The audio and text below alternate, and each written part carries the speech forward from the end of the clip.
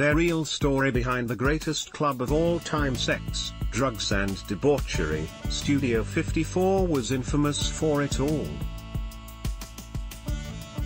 While the nightclub, whose regulars included Andy Warhol, Liza Minnelli, Mick Jagger, Grace Jones, and many more, has been the subject of various documentaries: Matt Tyrnauer, Valentino, The Last Emperor, Citizen Jane, Battle for the City, hopes to tell the real story behind the club in his upcoming film.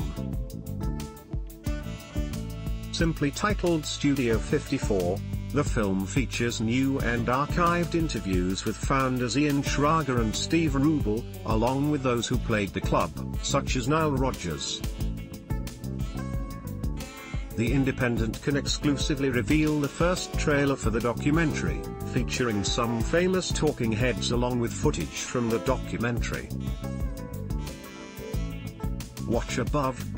The official synopsis reads, Studio 54 was the epicenter of 70s hedonism, a place that not only redefined the nightclub, but also came to symbolize an entire era. Its co-owners, Ian Schrager and Steve Rubel, two friends from Brooklyn, seemed to come out of nowhere to suddenly preside over a new kind of New York society.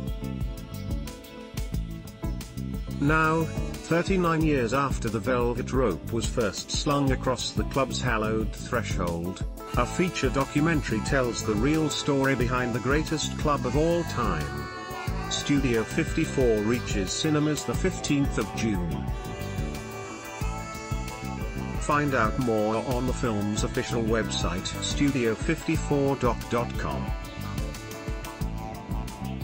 More about Studio 54. Andy Warhol, Nile Rodgers reuse content. We use cookies to enhance your visits to our site and to bring you advertisements that might interest you.